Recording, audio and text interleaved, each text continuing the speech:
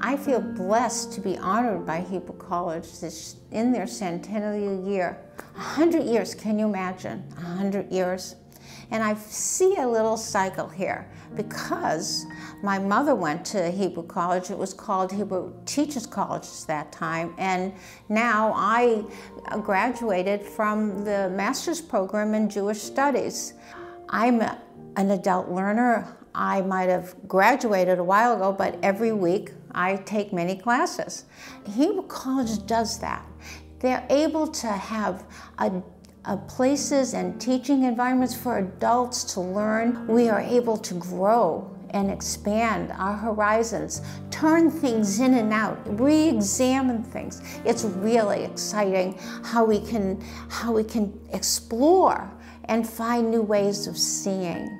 With my committee, we established the Arts Initiative, and now we have a gallery, and it's all about our permanent collection and the collection of contemporary artists that have studied in the school, who are rabbis, who are affiliated with the school. It's very exciting because their backgrounds, they might all study here, but their backgrounds are from Israel and Poland and South Africa and Argentina, and we all come together and we can sit and look at how people show their love of Torah.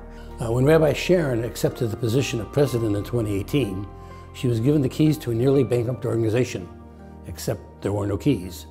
4 years later, we're in the midst of creating a new campus for the college. We started with a very classic mid-century suburban temple. To this existing temple, we added a bit of otherwise worthless land. And not to be forgotten, the college donors added $12 million in cash. I want to offer my everlasting thanks to the amazing professional team that signed up for this barn-raising challenge. They're clearly a Carnegie Hall quartet of wizards. Penn Goodman, my working partner for 40 years on development. Paul Bouton on the law. Karen Dubrovsky and David Schlinsky on architecture. And Jim Matrano and Isabella Runa on construction. You guys made this happen. My involvement at Hebrew College is a natural outgrowth of my interest in and commitment to Jewish education. From an early Maya course at TBZ to numerous post-Maya classes, I have participated in many Hebrew College programs over the years. The college, in partnership with CJP, plays a pivotal role in providing adult education opportunities for our community. It is a role I value immensely. The Rabbinical School, a newer addition to the Hebrew College mission, has proven to be a great benefit to Jewish communities across the country as graduates take positions in Hillels, synagogues, and other Jewish institutions. I am proud to be supporting Hebrew College, an institution with a long reach and lasting impact. The entire Jewish community is greatly enriched by all that you do.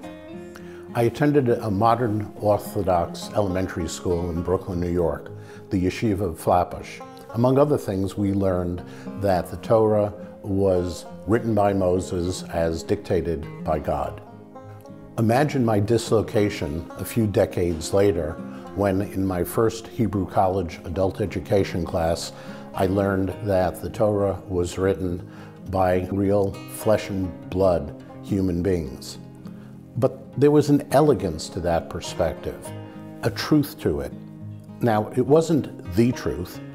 It was a truth that made sense and resonated right along with the truths of traditional Jewish practice. I realized that the college was committed to educating Jews in the United States in the 21st century. But the college did teach extensively about the views, history, philosophy, and perspectives of those prior generations. For me, the college's educational mission embraces that 3,000-year-old legacy, but it does so with a critical eye. I've been able to support the college's mission by drawing on my skills and experience in the business and legal worlds. It's been a real opportunity to be able to support the college, and I feel honored to be able to do so. I was born and grew up in Japan in a Buddhist family. Through Mark, I became curious about Judaism and its culture. Because my musical background, I have learned lots of Jewish songs, and then I started to see the world differently. Mark is very spiritually connected to his Jewish and its principles, and he's very thankful to Hebrew College for the role it has played in his life. And talking about that, I guess I would start with where did it all begin as far as my affiliation with Hebrew College? Well, believe it or not, and I still am somewhat incredulous myself, it goes back over 6 decades. When I was 12 years old, I was one of the youngest along with Rabbi Korf, Rabbi Ira Korf, the Grand Rebbe, that entered into the pros doors first class in 1960 at 12, both of us.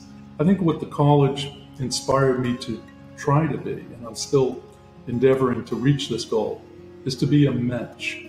What was it that one had to do or comport himself as in order to be classified as a true mensch?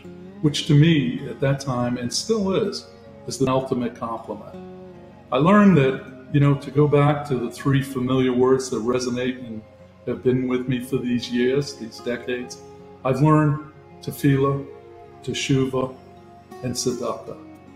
Those are the 3 things that are constantly reinforced in my mind as the ways, the venue towards menschkeit. Hebrew College to me has been a beacon in my life, as I'm sure, and I've seen from my various capacities as a volunteer, it's been a beacon of education in lighting the way for both young and mature minds.